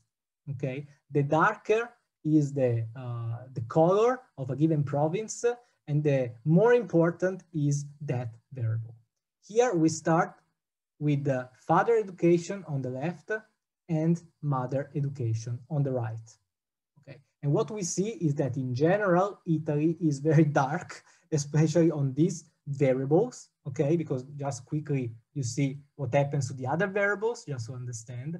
So father and mother education are the two most important drivers for inequality of education opportunity at elementary school, at the end of elementary school at least. In most of the provinces, mother education is the leading factor, okay? There are, of course, some provinces in which also father education is important and is particularly the most important one. So if we click here, we see that, for instance, in Bolzano, Trento, Vicenza, father education is the single most important driver for inequality of education opportunity, but also in the center, you find in Viterbo, Roma, Rieti, and L'Aquila, it's the most important factor, and also in the north of Sardinia. So we observe also some intra-regional differences, which would be basically obscured if we just look at macro areas or regions. If we look at occupational variables, so father occupation and mother occupation, we immediately see that the provinces look lighter in terms of color. This means that they matter, but to a less extent compared to father and mother education, okay? So this is, of course, there are some few provinces in which, for instance, mother occupation is one of the most relevant factor, okay? Like this here, you see there is Roma and Pesaro and Urbino and Vercelli, for instance. But these are more or less exceptions. In terms of citizenship and sex is not so relevant in terms of performance, in terms of inequality of educational opportunity compared to the others, okay, relatively to the other factors that we examined. And instead, the citizenship is particularly important in the northern provinces. This is reflected in part because here there are more migrant children, we know that, and in the south, but probably it's not fully for this, but we are investigating this aspect currently. So we come to the important question: is there a trade-off between achievement level and inequality of educational opportunity? When you try to answer this question in an international perspective, usually what you find is no, at least in the PISA data, okay? Here in Italy, for primary education, it seems that the answer is instead yes. So what does it mean? It means that there is a positive correlation between performance and inequality in this case. So what does it mean? It means that there is a tendency that those provinces that better perform in terms of average performance of children are unfortunately also those with higher inequality of opportunity. So it seems that they can guarantee a higher performance, but at the expenses, to some extent, of enlarging inequality of opportunities. We have just also analyzed some trends of inequality of opportunities, but I think I don't have time. If you are interested, we can go back to that with some reasoning about that. So just the conclusions or the take-home messages. So what we found is that inequality of educational opportunity in primary school varies substantially across Italian provinces and is especially high in the north. There is a high variability in inequality of educational opportunity across provinces than in the average performance, at least in the 5th grade. There is also evidence of intra-regional variability across provinces that sometimes is obscured. Among the factors, mother's education is the most important driver across Italy, while citizenship is particularly important in the north. And unfortunately, there is evidence of a trade-off between performance level and inequality of educational opportunities. So we have, of course, several further steps that we would like to develop this research, but I finished my time and I would like to thank you for the attention. Thank you, Maurice, for your presentation. Thank you, Paolo, for the work. And the same, yes. Question, comments? Just open the micro. And I have a question. Please, Giovanni. If I may. So thank you very much for this interesting presentation, very telling. I had though two factors that are difficult for me to square in your results, and they are the fact that inequality of educational opportunity is higher in the provinces with lower variability in the results of the students. So that's puzzled me a bit, because I don't know if the fact that you can better predict this with the first map that you showed us. I think we didn't show this anywhere. Yeah, no, before this one, this double map, average score and variability. So I say that it's difficult for me to square because I don't know if they are kind of related. So if there is less variability, maybe some factors are more predictive, but even if that's counterintuitive. But one thing that, in my opinion, and I wanted your comment on this, and something that instead I would, I think, I don't know if you can include it in your analysis, it is that there is an element missing, that is the school level. So, well, you know perfectly like me that the reason for which the total variability in the South is higher is that the school effect is way more important in the South than in the North. So intuitively, I would have said more inequality of educational opportunity in the North than in the South. But your results seem to me counterintuitive, and I wanted you to, if you can comment on. You would expect more inequality of opportunity in the South?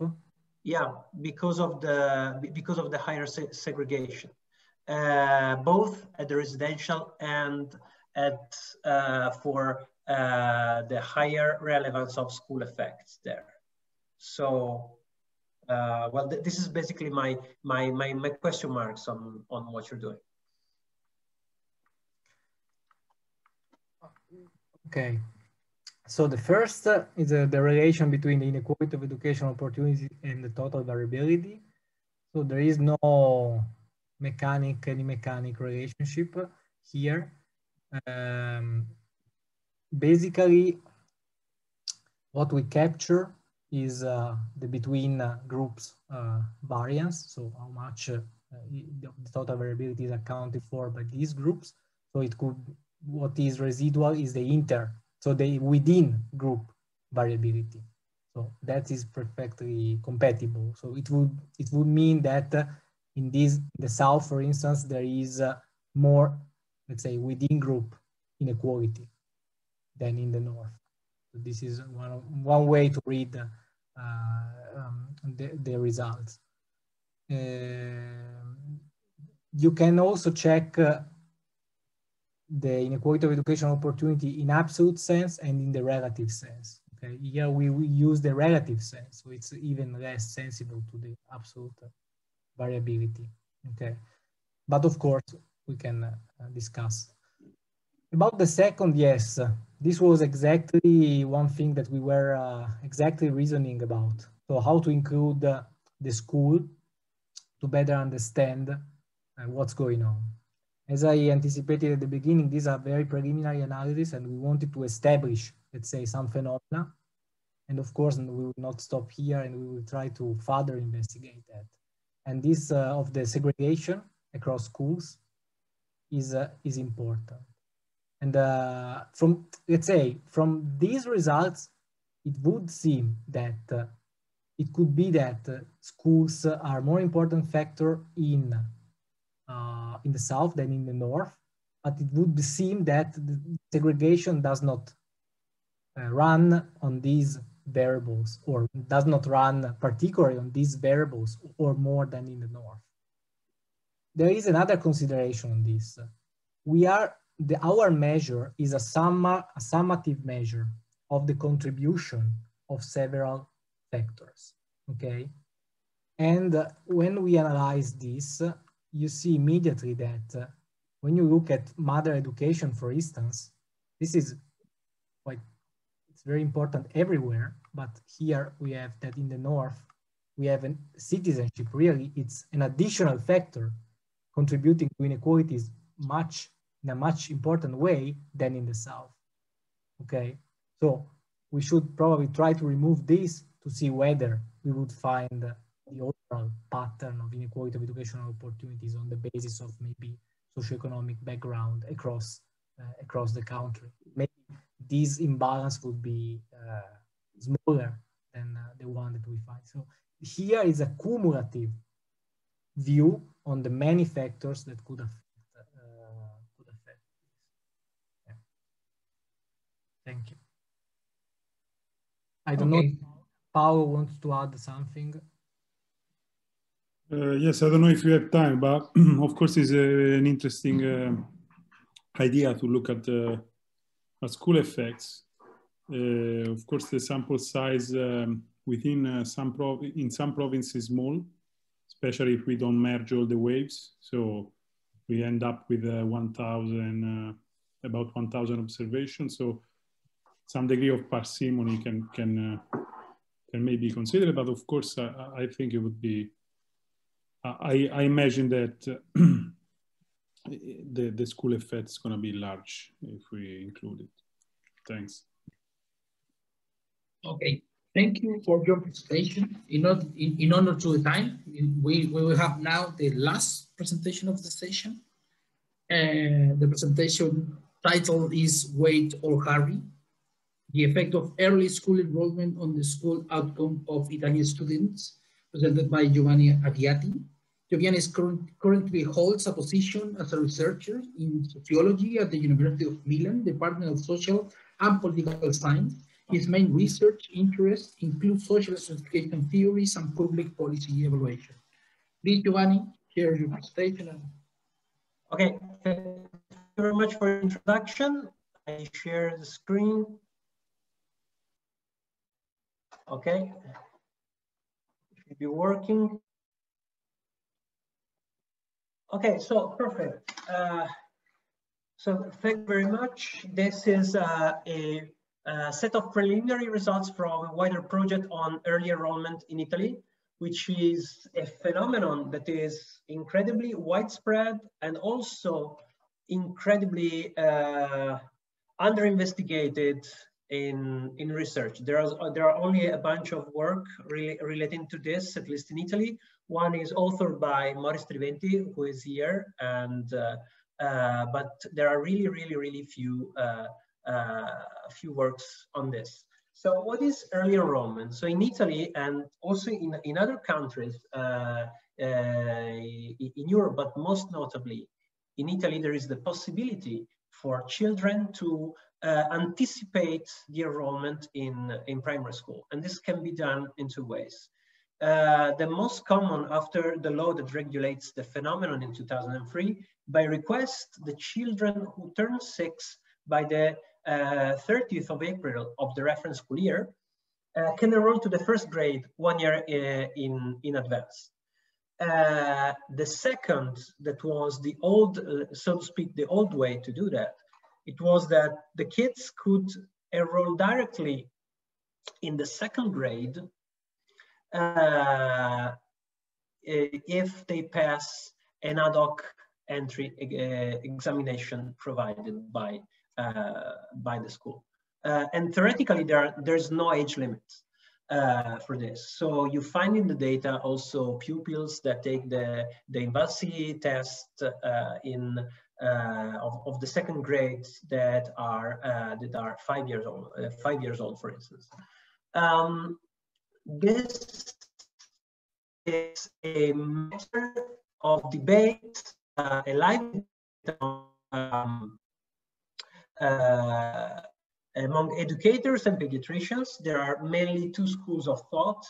There are those that cheer on the flexibility of the school system to adjust to the students' needs and skills, but they warn that this possibility should be given under the control of the pediatrician, for instance, while another school of thought oppose this view by pointing out that the loss of the time of free play cannot be repaired, that there is no time to rush to formal education, and that especially children that are so younger than their peers in the class can damage, so to speak, or can mold their interaction with their peers and with their teachers, and they can have negative feedbacks on, for instance, on their behavior or on their competence that are due simply to their immaturity. Again, surprisingly, there is few evidence on this.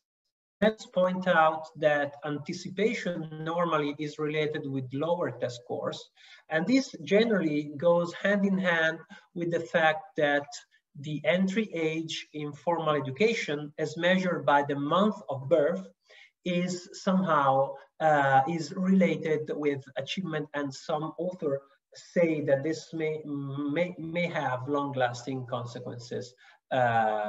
This, for instance, this is built on the comparison, for instance, between those born in January and those born in December or in November. This, just to give you an idea of how the phenomenon is important in Italy, we have another map. We saw a lot of maps in this session. This is the percentage of early enrollees in 2002-2011 cohorts, as measured by INVALSI data, among those born in January. So you see immediately that, as usual, Italy is cut in two. There is a part of Italy in which virtually everybody having a son or a daughter, more often the daughter, born in January, they opt for the anticipation of the school year. That is, they enroll 1 year in advance. And the phenomenon is so widespread that it seems to acquire the status of a tacit social norm. That is, everybody do it. While in the north, you have more choice to do that, and it's not so widespread. This is the difference in the percentage of students that decide, whose families opt for anticipation for macro area, north, center, and south, that more or less capture most of the regional and the provincial variability. And so the interesting thing it is that the closer we go to the 30th of April, the lower the proportion of parents that opt for that, but still in the South is a non-negligible minority, still in April. And this geographical diffusion is coupled with a strong social patterning. Here I create a typology of parental education using by distinguishing those that have 2 parents with university education from those that have only 1 parent with university education. Then the other category is those that have at least 1 parent with a diploma, upper secondary diploma, and finally at the bottom of this hierarchy there are those whose parents have no diploma. You see that within each region, within each province, within each area, this phenomenon is driven by the, so to speak, educated elite within within an area. And this is especially strong, as I said, as we saw before, in the South. If you are born from an educated family and you are born between January and February, it is you virtually cannot escape early enrollment. Something that it doesn't happen in other parts of the country. And what are the drivers for the families to do that? how this norm have been produced in the South. Well, these are research questions that I'm trying to solve by making qualitative interviews to parents and school staff, and to by collecting further data on the phenomenon, trying to go back in time as much as I can. Again, as I said, this is part of a wider project. Today, I will concentrate on the effect on school outcomes, while the effects on the labor market and on the macro effects on the North-South competence gap will not be presented here, and are still under construction, so to speak. So why should early enrollment has an effect on school outcomes? So part of the mechanisms that could be responsible for this have been already illustrated at the beginning. For instance, there is some literature in Anglo-Saxon countries that deal with the month of birth, not with anticipation, point out that often teachers organize activities by making ability grouping within the classroom. And especially in the early grades, this inevitably posits the early enrollees among the low performers.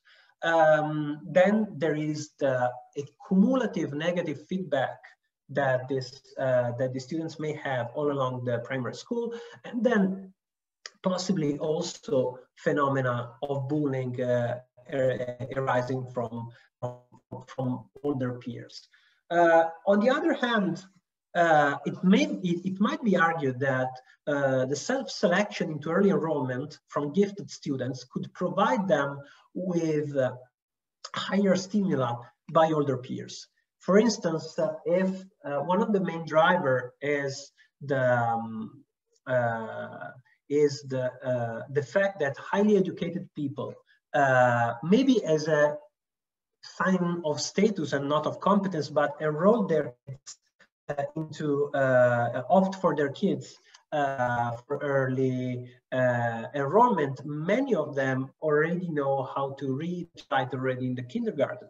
So again, if these kids are good enough for to follow the classes of first grade, the contact with older peers might be beneficial. So what I will do to look at the effect on school outcomes is to pool INVALSI data and creating a repeated cross-section on second and fifth graders since the establishment of the INVALSI standardized tests. And just to provide the script, is the one that I already showed you. This database is organized by INVALSI assessment year. But to estimate the effects, and I will explain you why, I will use the same database but organized by birth cohort. I will try to build also another database to look at medium-term effect. That is, I use a database organized by birth cohort, and I will follow the 2003 birth cohorts along the grades 5, 8, and 10, thanks to the INVALSI, longitudinal identifier.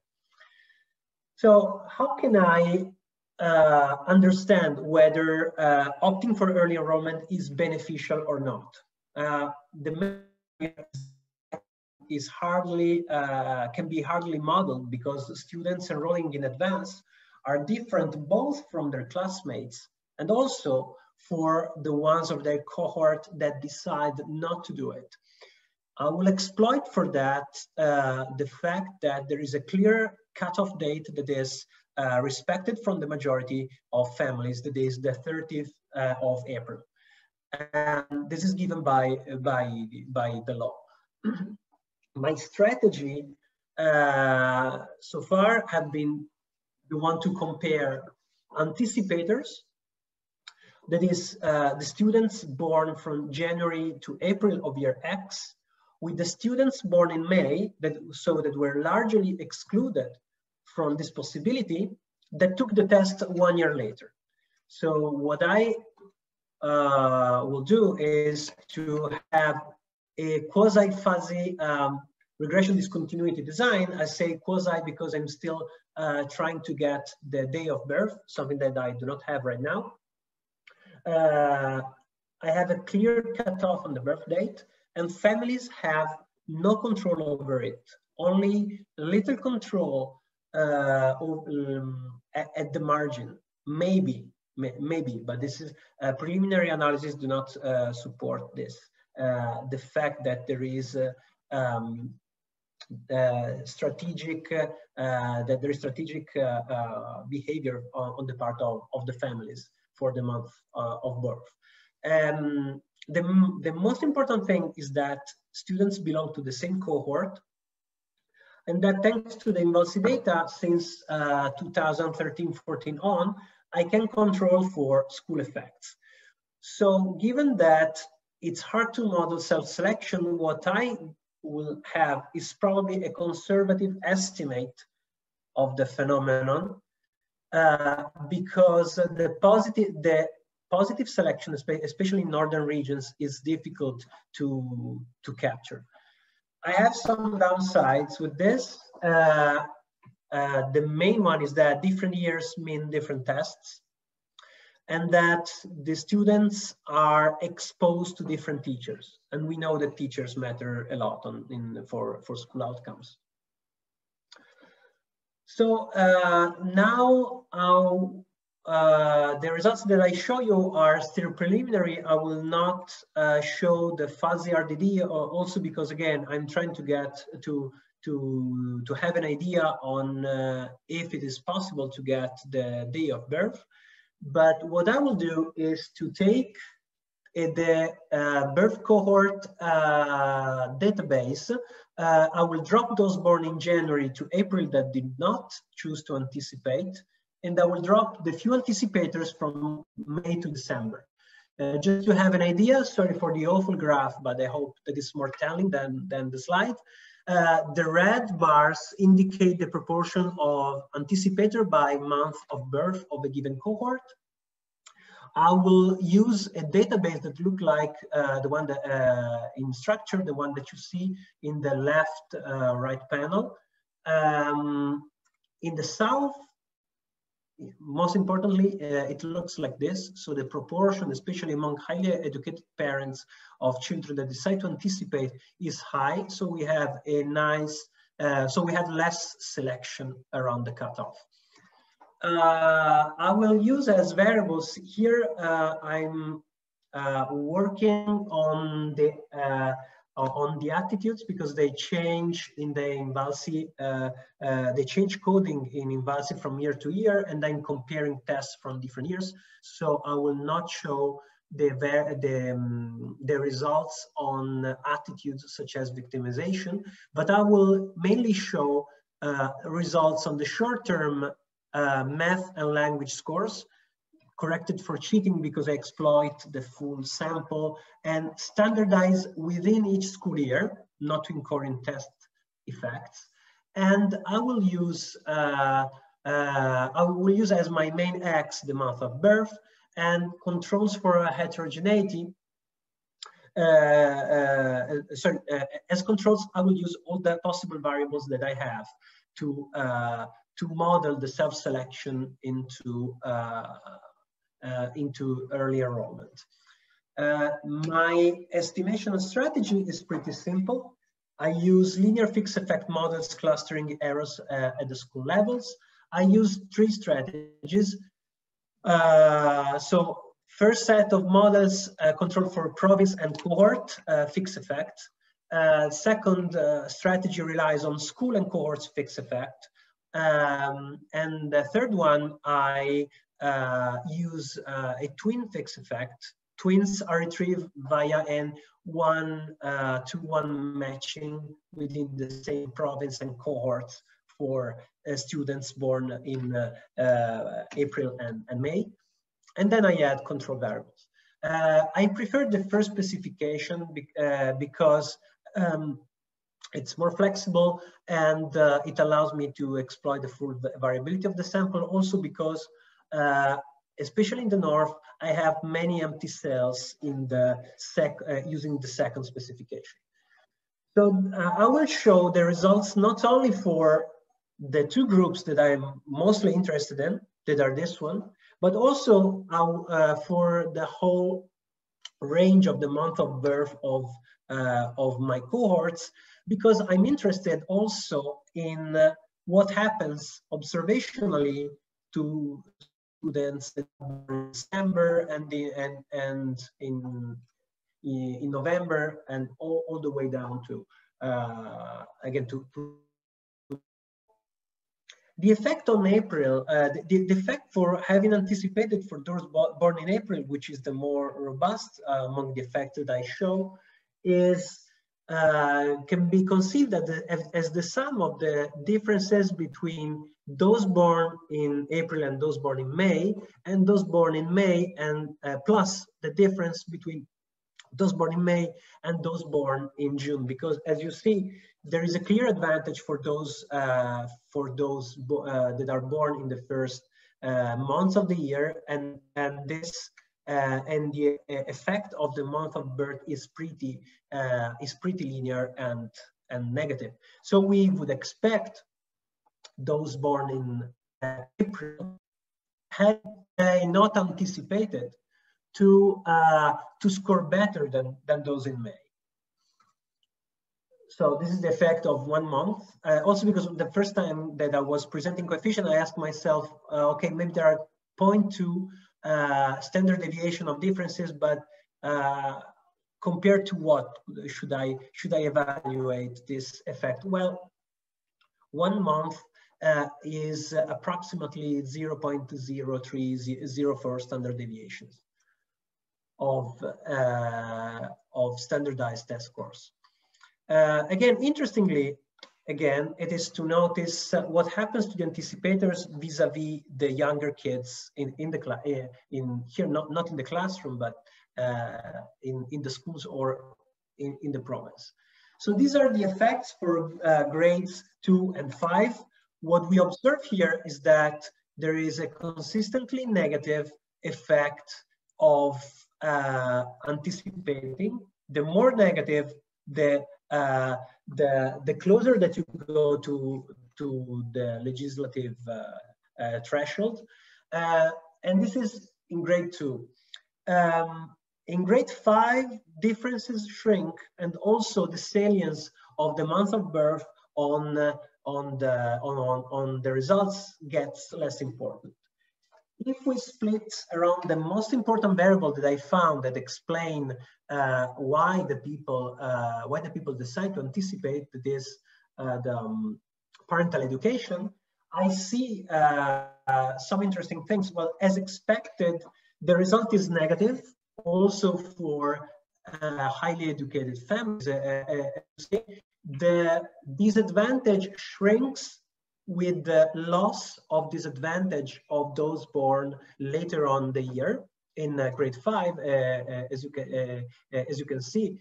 But obviously, as we know, the parental education from grade 2 to grade 5 gets important. So this is what happens by parental education. It is also interesting to draw a line along the y-axis, and what happens it is that anticipators, what they do, not only in achievement, they lose the relative advantage of being born in the first part of the year, which provides, as you see, a consistent advantage over the peers, at least in primary school, but also their ability distribution overlaps with the one of groups that are that normally score much lower. For instance, those that do not have any tertiary degree in the in the family. So all this, given that the differences shrink quite rapidly, so they tend to vanish as the relative age difference lose importance, we might ask ourselves whether the difficulties that the students faced during primary school were worth the price of choosing to anticipate. Well, this is difficult to answer. Because there are selection phenomena along the way to graduation. We see, for instance, that by merging different databases, I do not have here the precise variable about grade repetition, but I do have the fact that the people don't show up in the INVALSI data when they should. So for grade 8, given that it was part of the national test, I'm pretty. These results are pretty robust. They are less robust for grade 10 because the examination is not compulsory. But unless there is a difference between 2 consecutive years in the test taking grade, I trust my results. So what happens is that the risk of repeating a year almost doubles for grade 8, but it remains low though, but it almost doubles. While for grade 8, it happens to be considerably higher for anticipators, and this holds true if you look at it also for the kids of highly educated families. So why I insist on highly educated families, and you see that their grade of repetition in grade 10 for highly educated families match the one of people with lower educational background. So I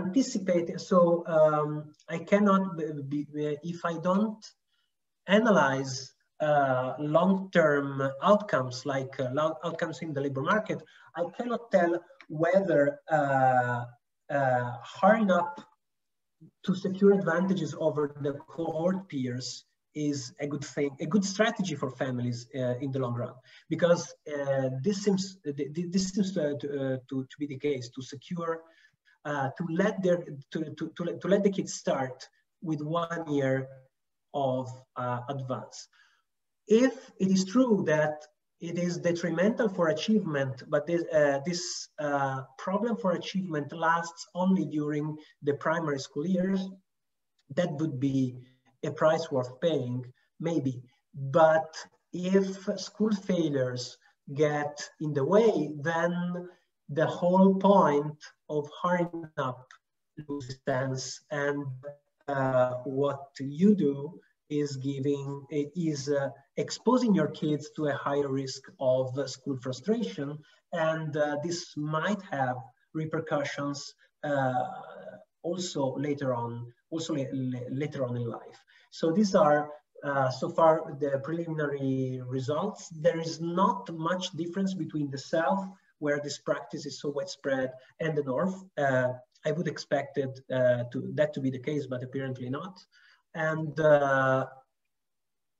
this was the end. By the moment, I'm running out of time. So thank you very much. Thank you very much, Giovanni.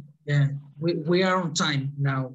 We have to finish at 14. Just one small comment in any case, if someone have. Hi, Barbara. An observation, the phenomenon is having early In the South, children are sent to pre-primary school early because there is a lack of kindergarten in the South. I think in Calabria it's 31%, in the children of 2 years are enrolled in primary school.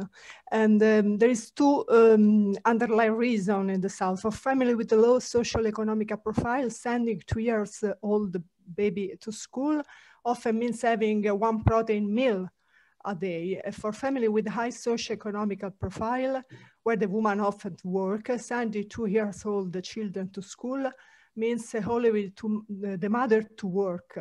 And I say that there is the lack of the kindergarten that bring to put the pupils in school primary.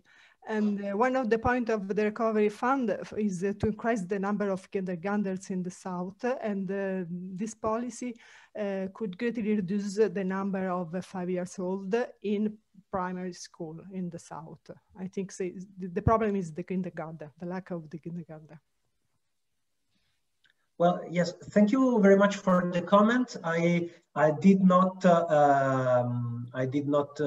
illustrate all the results of this project. Yes, the lack of kindergarten is a structural reason that is responsible for this. In fact, one should observe not early enrollment in the primary school, but early enrollment in kindergarten because of the lack of pre-K education. The question is, though, that by qualitative interviews that I'm making, the question is that this phenomenon was informal and very widespread also 3 or 4 decades ago, when the problem of the mothers working was less stringent and the pre-K education itself was less relevant. So I completely agree with you.